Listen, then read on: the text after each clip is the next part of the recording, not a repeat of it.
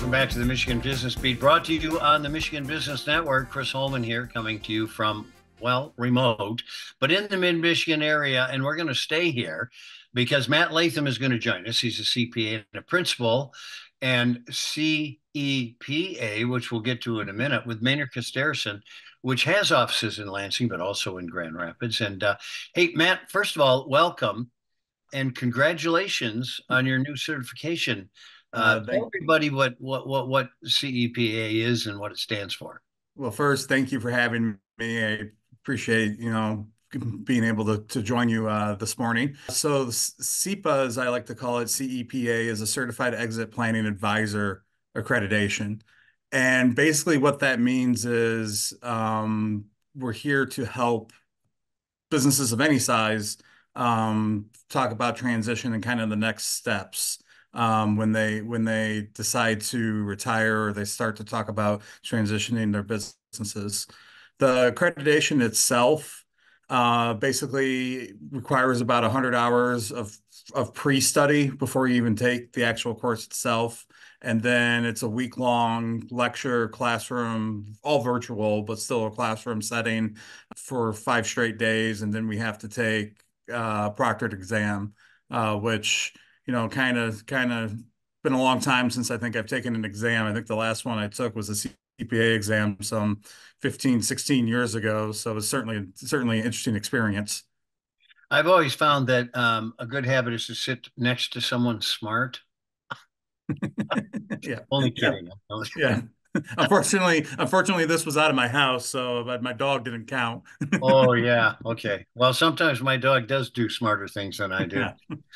So let's go through the cadre and jump back at what Maynard Costerisan does, because there's a wide range of things. Yep. So we are a full service accounting firm. So we do the traditional, audit, tax, accounting services, but we also look to go above and beyond that and being a trusted advisor. We also have a technology group that helps small businesses through any, I mean, you name it, any technological issues. I personally, being a tax principal, work and try to develop strategies with our clients to help minimize tax liabilities as much as we possibly can under the current tax legislation, which is always a fun treat because Congress is always kind of trying to figure out where to go next with those tax laws. And we just really like to get down, to bare bones and really work with our clients, day by day and kind of help them maximize the value and the wealth of their business. I've never met a CPA who didn't say, I love the legislation they do in DC because it makes me necessary. There's change to the tax laws every 12 hours or something. It's ridiculous. Yep, and the fun part this year was there was a House bill passed. If I remember correctly, it was early February, and it's still in the Senate.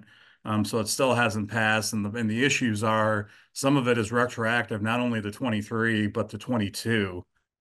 And you're kind of sitting here going, okay, what do we do next? Yeah. Yeah. How do you plan for something you don't know, No, you're absolutely right. So you look amazingly arrested. You just came through the tax season.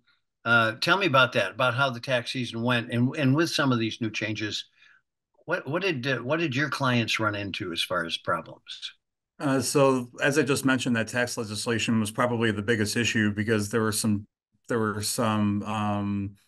retroactive changes and trying to figure out how to plan and how to file the 23 return.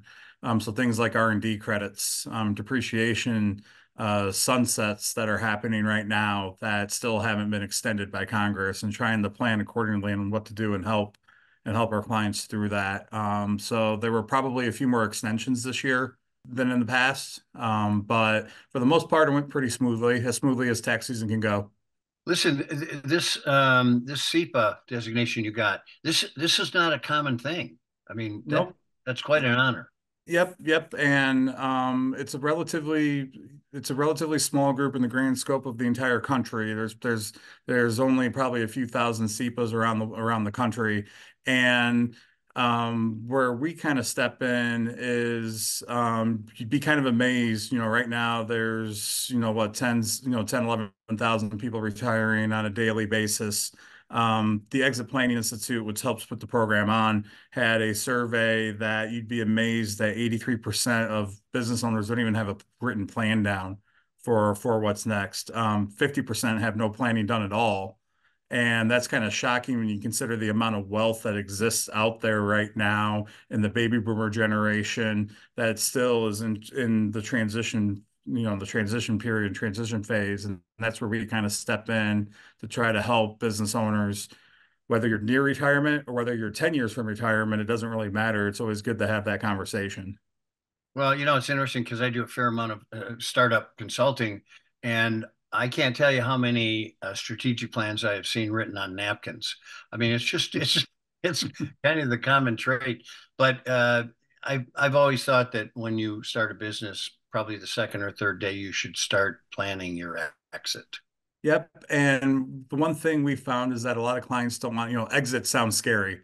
Yeah. And it's pretty understandable because you do have to start thinking about what's next. And I'm sure you've run to a lot of business owners where, one thing they like to be busy, maybe not necessarily working, but they like to be busy.